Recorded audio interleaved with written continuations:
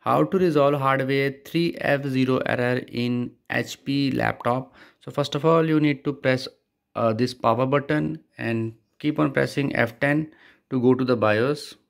After going to BIOS, you need to click on this exit button, and there's an option of load setup diagnose. You can see this is the option load setup defaults. So just tap on this, and after that you need to just press on this exit and save changes, and after that your PC will work fine. So let me press this exit and save changes. So you can see my PC is getting restarted now, and see whether this issue will get resolved or not, my PC works or not.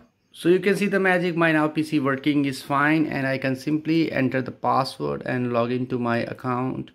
So let me try to log in. So here you can see my PC is now working fine, and the issue is resolved. So I friends, now you will be able to do it. In case you find this video helpful, just hit on the like button and also subscribe my channel for my upcoming videos.